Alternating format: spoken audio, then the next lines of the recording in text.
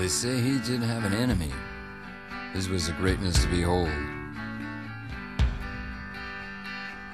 He was the last surviving progeny, the last one on this side of the world. He measured a half-mile from tip to tail, silver and black, with powerful fins. They say he could split a mountain in two. That's how he got the Grand Canyon. Last great American whale. Last great American whale. Last great American whale. Last great American whale. Some say they saw him at the Great Lakes. Some say they saw him off of Florida. My mother said she saw him in Chinatown. But you can't always trust your mother. Off the Carolinas, the sun shines brightly in the day. The lighthouse glows ghostly there at night. The chief of a local tribe had killed a racist mayor's son. He'd been on death row since 1958. The mayor's kid was a rowdy pig, spit on Indians and lots worse. The old chief buried a hatchet in his head. Life compared to death for him seemed worse. The tribal brothers gathered in the lighthouse to sing and tried to conjure up a storm or rain. The harbor parted, the great whale sprang full up and caused a huge tidal wave. The wave crushed the jail and freed the chief. The tribe let out a roar. The whites were drowned, the browns and reds set free, but sadly one thing more. Some local yokel member of the NRA kept a bazooka in his living room, and thinking he had the chief in his sights, blew the whale's brains out with a lead harpoon. Last great American whale. Last great American whale.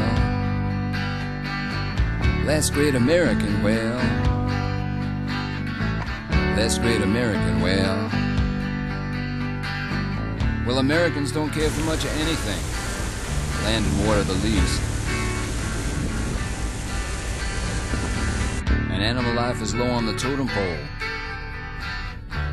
with human life not worth more than infected yeast. Americans don't care too much for beauty.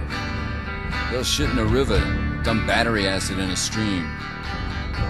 They'll watch dead rats wash up on the beach and complain if they can't swim. They say things are done for the majority. Don't believe half of what you see, none of what you hear. It's like what my painter friend Donald said to me. Stick a fork in their ass and turn them over, they're done.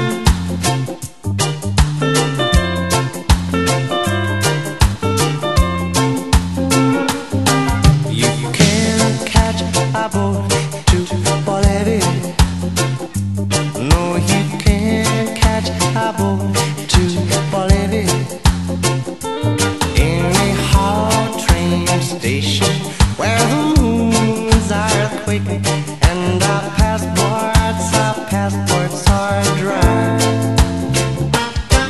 We won't get married on time. No, we won't get the wedding we like. Way too far above to believe it. No, you can't catch a boat to believe it.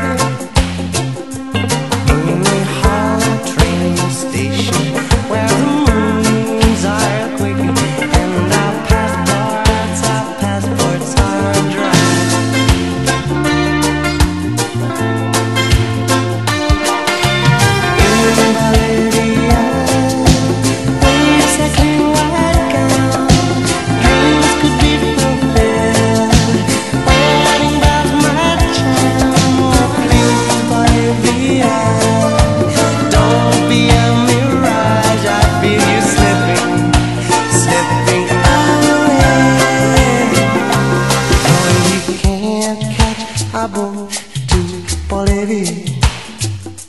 No, you can't catch abo to Bolivia. Any hollow train station where the moons are quaking and our passports are dry.